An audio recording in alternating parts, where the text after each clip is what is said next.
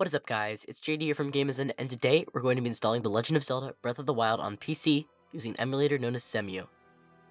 So first, we're going to need the game and update files to load into the emulator. In order to avoid the video and download getting flagged, the link is in the comments and instructions are in a comment left by another user with no relation to me. Definitely not me. For sure.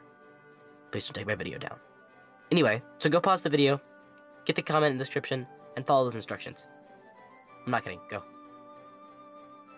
Alright, now that you're back, just a quick note. This will only run on high to mid-end gaming machines.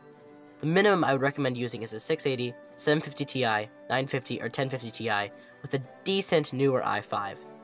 Even on the highest end systems, there are going to be slowdowns. After you download the game files, extract them to your desktop with 7-zip, link to that down below. Next, you need to download Cemu.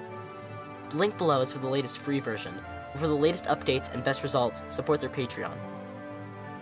Once that's been downloaded, extract the Cemu folder to your desktop with 7-zip, like we did with the game files.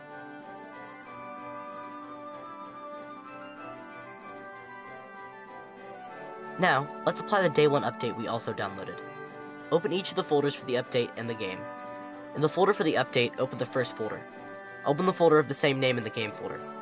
Press Ctrl A and drag everything over. Do this with all 3 folders from the update.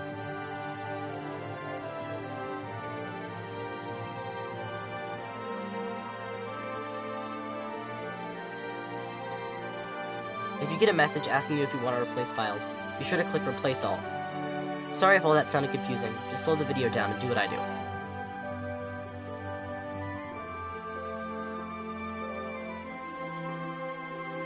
Now that we've updated the game, we can actually play it. Open up Cemu and click Load. Then follow the path shown in the video to open the game start file.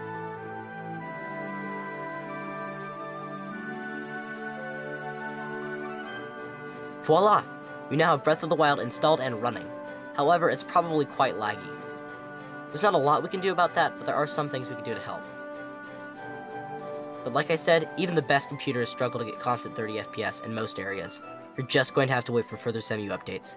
Be sure to donate to the Patreon to get early access to that. The first thing that we can do to help now is apply a shader cache. This is kind of hard to explain without getting too techy, but just know that doing this eliminates a lot of frame drops and freezes. We don't have a complete shader cache yet, but it's much better than having none. Go ahead and download it. Then, navigate to your Cemu folder, then shader caches, then transferable, and drop it in. Now, relaunch the game the same way as before.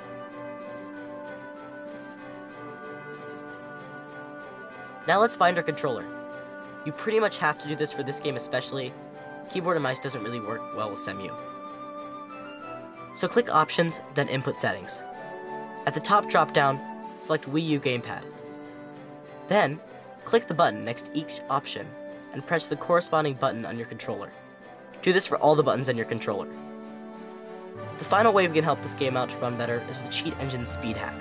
I actually made this its own video, which should be linked on screen right now. Alright, with that you should have everything you need for Breath of the Wild running. Expect 15 FPS for now, and with crashes. It will get better with time. Hope you guys enjoyed. JD out. Bye.